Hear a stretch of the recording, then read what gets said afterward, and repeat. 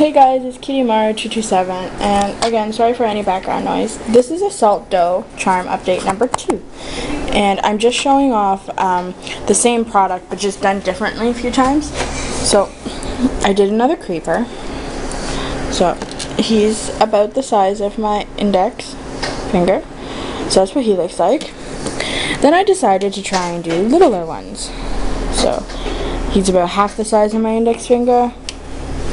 And then this one's even smaller, and he's literally like that small. And then I did this baby one that is about the size of my thumbnail.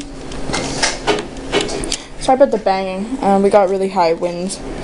So those are my baby creepers.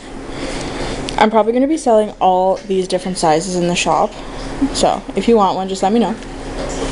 And then I also did these two, and they are sparkly creepers. They're in a light green and they're sparkly. These are prototypes, so they're not completely finished yet. But that's what they look like, and I really like the way the sparkles look. I also am going to be doing one this size as well, but that one's not done. This one's a fail. Sorry if I'm mumbling too. So, those are the two sizes, and then that's my salt dough update.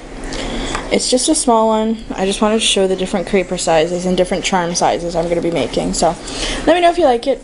Rate, comment, and subscribe if you like. And thank you so much for watching, guys.